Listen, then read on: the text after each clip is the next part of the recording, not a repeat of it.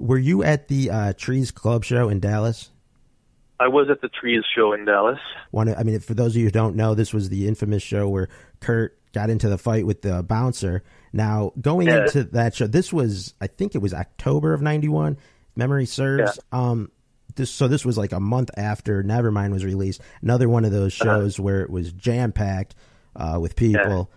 And, wild stuff, constant stage divers, things like that. What do you remember about, that some of that show before the incident? I have memories of what that club looked like. I remember the street, and I remember what it looked like when we pulled up to load in. Kind of the stage, there was a big roll-up door that opened right onto the street, so you could load right off the street into the stage. There were some pretty helpful guys there to help us load in. Everybody's in a good mood, including that particular bouncer. Wow. Who was one of the loading guys. We went in, we did our sound check. It was a little bit of a difficult sound check because the stage is pretty small and the monitors, it was really hard to get the monitors loud enough for Kurt and for his vocals,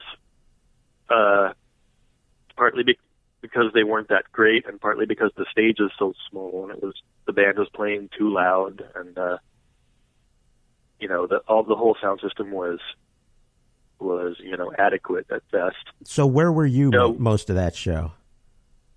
During the show, I was out at the front of house sound mixing booth, which was kind of, in this case, it was clear at the other end of the room, kind of under a stairway. It feels like maybe up on a little riser. Fairly typical for a club. It was a pretty big club, I think. Maybe, I don't remember what it held at the time, but maybe 400 or 600 people. Yeah. Once everybody was in there, there was really no way for me to get to the stage quickly at all. We had our people on the stage, right? So a monitor engineer and a stage tech.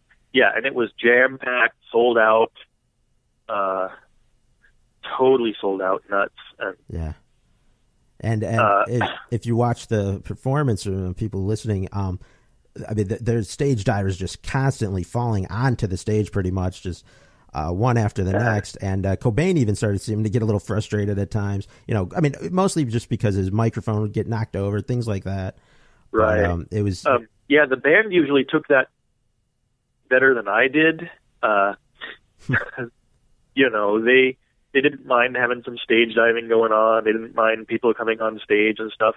I would always get frustrated because, they would knock his microphone over in the middle of a song. They would step on his guitar pedals and make his guitar cut out. At a different show, I would talk on my talkback mic and ask the security, could you please keep the people off stage? It's ruining every song. Wow. Yeah. Yeah, you got to correct that stuff as it's going on live. I want to hear the music, that's what I'm motivated by. So. Oh, yeah. But anyway, so the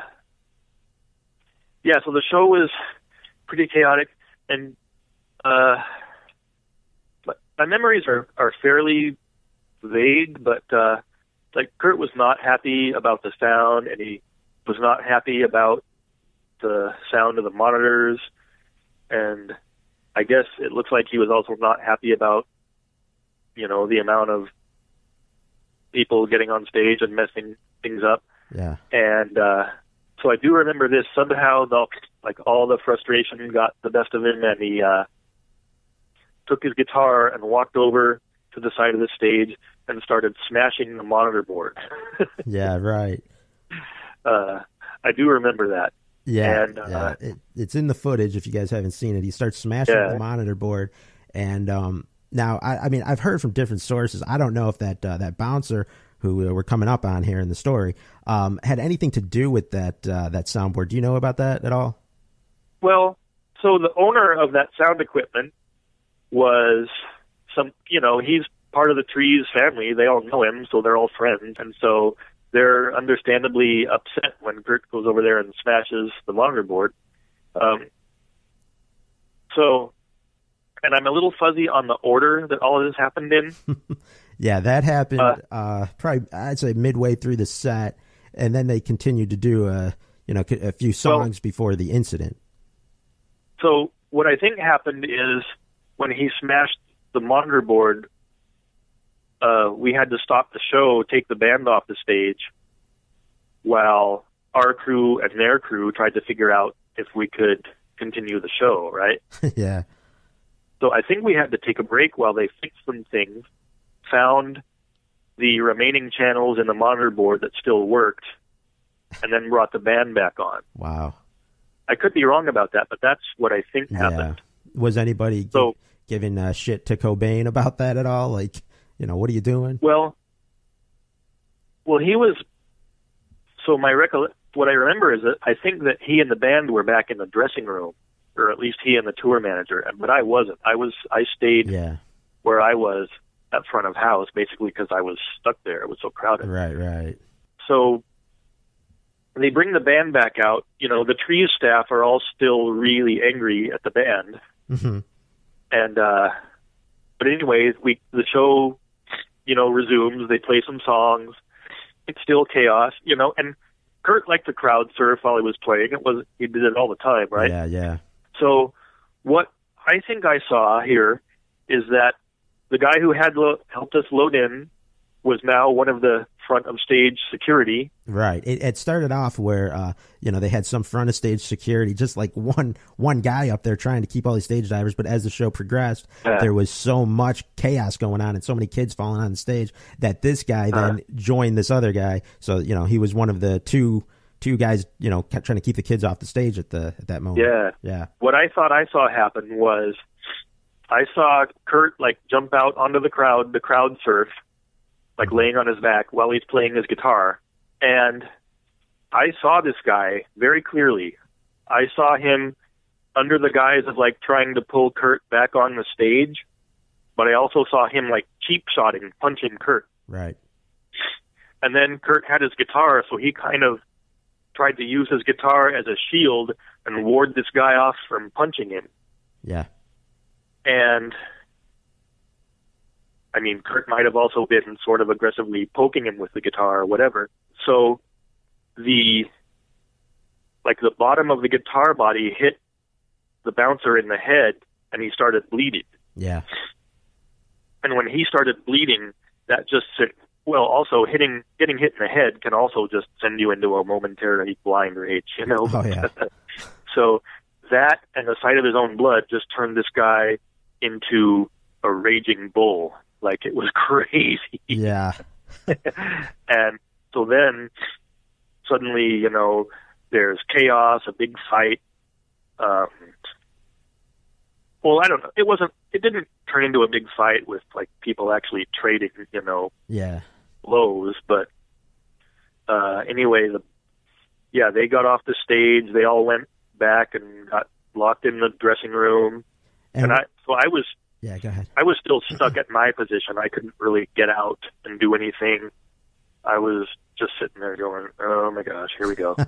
And yeah, so so yeah, he jumped in the crowd. It was during the song "Love Buzz." If you guys want to see it, it's all over YouTube and stuff.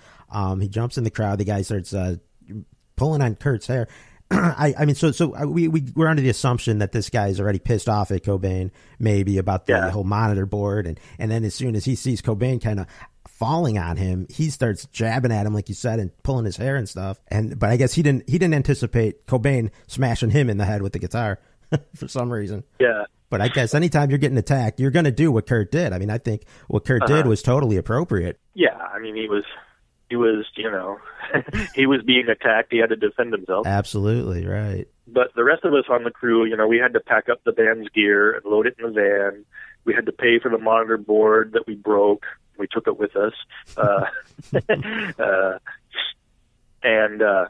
So Monty, the tour manager, and the band left for the hotel in a cab, and that bouncer chased after them and punched out a window in the cab. Wow.